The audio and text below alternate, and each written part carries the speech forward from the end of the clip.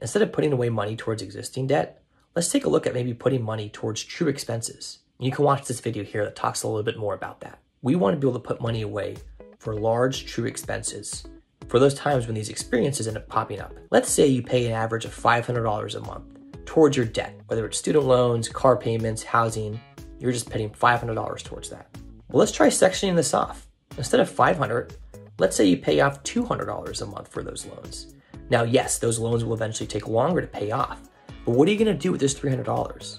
We're gonna put these towards a true expense budget category. And this gives you the ability, when those emergency situations come, to pay that off. You're gonna put this money into an expense category that's able to cover auto issues, appliances dying. Now, what have you done? Well, you prevented new debt from happening. The ability to put this money away to more or less prevent new debt allows you to break that cycle.